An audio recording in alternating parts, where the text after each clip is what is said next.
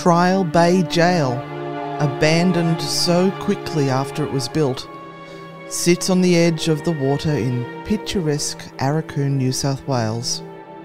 The jail seemed cursed. It took 13 years to build it and closed 26 years later. The ruins now stand as a testament to those who lived and died there.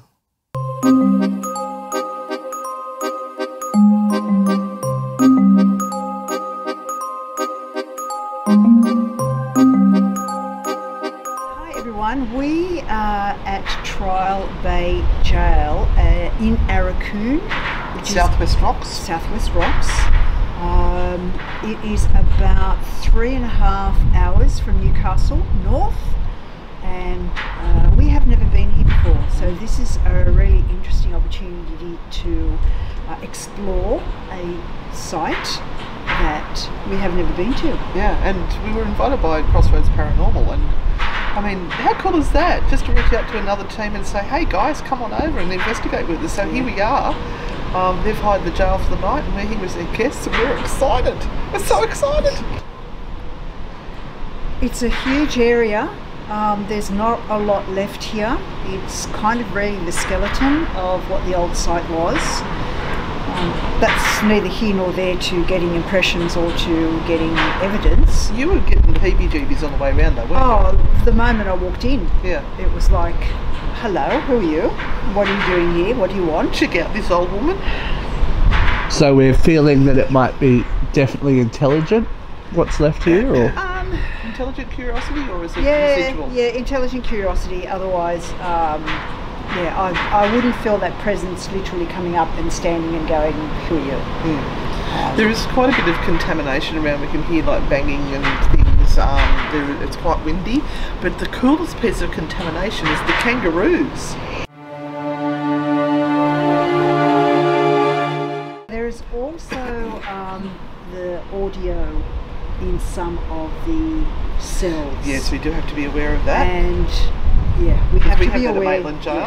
We have to be aware that that can be heard quite a distance when we're recording. So I actually asked them not to tell us about the hauntings. I would rather we have our own experience and then we tell them what's happened and we see how it compares to what's happened to them. So how does it feel to actually be investigating and not leading people on investigations? Awesome. So awesome to just be investigating. We don't have to entertain anyone or explain anything, and just to sit in the quiet in these cells. I'm so excited to do that and see if anything happens.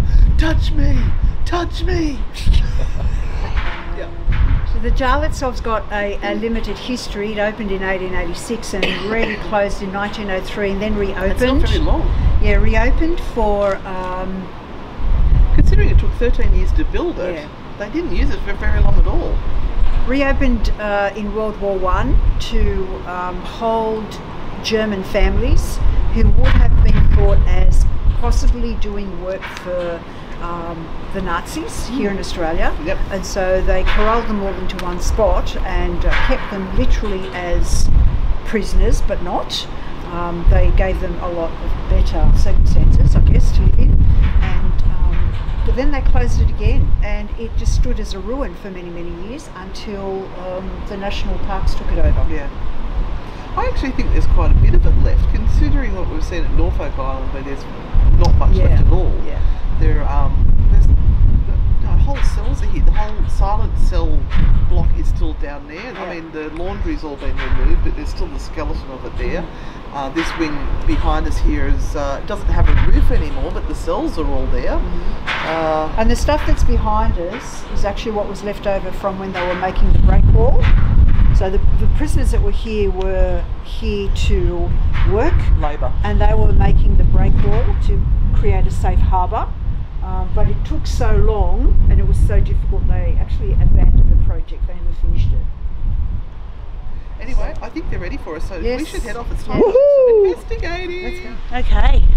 So did the original convicts build this? No, it was built by builder who had the contract from the government.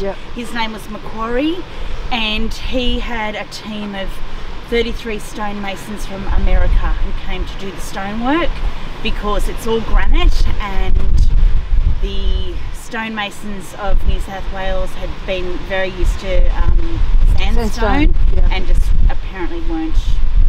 This would be a lot harder to. They weren't up for the job. Yeah. So 33 stonemasons from America and a team of locals, and they built it, and it went extremely over budget and over time, because the planning was not to use some of the hardest stone on the planet to build it. So where'd they get the granite from? So we have 3 hills here. We have Monument Hill, which has a monument and some graves on it. Little Smoky and Big Smoky. So Monument Hill and Little Smoky are the only outcrops of granite along the coast between Sydney and Brisbane, and they just happen to be here. Right. Yep. Ha! Okay. So that's quite. And you can't build a prison out of timber, and this was pretty much a timber town. Yeah. And you know, prison timber on fire. Yeah. Easy to escape. Yeah. That's right. Wrong. And this was a prison of reform, so if you did something wrong here, this was your punishment, and you were sent away. So the prisoners who came to this jail, not the Germans, but the prisoners who were here as public works prisoners to build the breakwater, if they tried to escape, or if they were like this prisoner here and stabbed a guard in the stomach, they were sent to the silent cells until the next boat could take them to Darlinghurst Jail. So these cells here, the last 2 are open. The third one, the one in the middle, you can lock yourself in. There's a solid door, and I gather that's what you were sort of thinking. The first one has the stories of the escapes and some of the pictures of the old punishments and the like. So have a look. And the second one is actually sealed, and there's a plastic mannequin in there that we can't get access to. Oh, bugger. Just there to spook people. Yeah. I like it. Yeah. But you can't see it at night time, unfortunately. Aww. I know. You might be able to try hard. Night vision's for. Yeah.